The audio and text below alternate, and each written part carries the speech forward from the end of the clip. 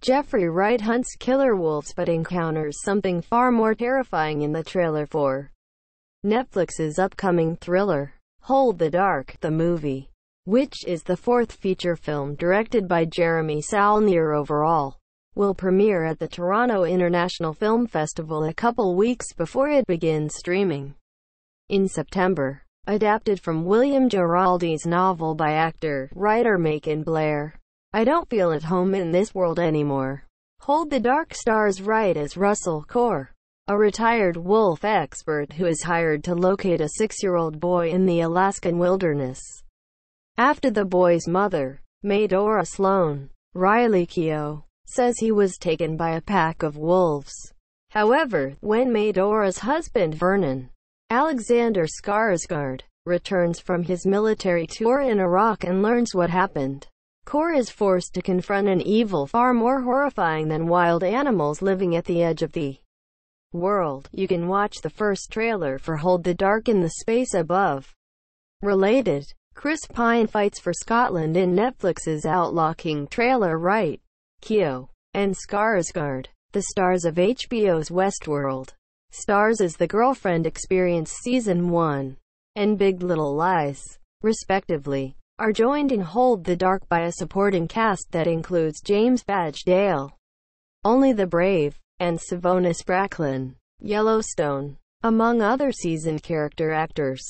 Blair also plays a smaller role here, much like he in Saulnier's 3 previous films as director: Murder Party, Blue Ruin, and Green Room. Netflixfurther unveiled a poster for Hold the Dark this past week, as you can see below. While Saulnier has yet to become a mainstream name in horror thriller filmmaking, his previous directorial efforts, especially the revenge crime tale Blue Ruin and punk rockers vs. Nazis thriller Green Room, have all become cult favorites among genre enthusiasts. After being widely praised by critics, judging by its hauntingly atmospheric and otherwise creepy trailer, Hold the Dark should both play equally well with Saulnier's fans and help to earn the director some new followers, thanks to its chilly Heart of Darkness style narrative. Plus, because it's going straight to Netflix, Hold the Dark will be more widely available and otherwise easier to watch than Saulnier's previous films, all of which were limited releases. Speaking of Netflix, between Hold the Dark, Alfonso Cuarón's autobiographical drama Roma, and David Mackenzies Scottish war epic Outlaw King, the company's fall 2018 original movie lineup is looking pretty dang impressive at the moment. Those aren't the only promising titles on Netflix's docket for the next 4 months either. What with films like the Coen Brothers western The Ballard of Buster Scruggs also on the horizon, and due to receive a trailer any day now.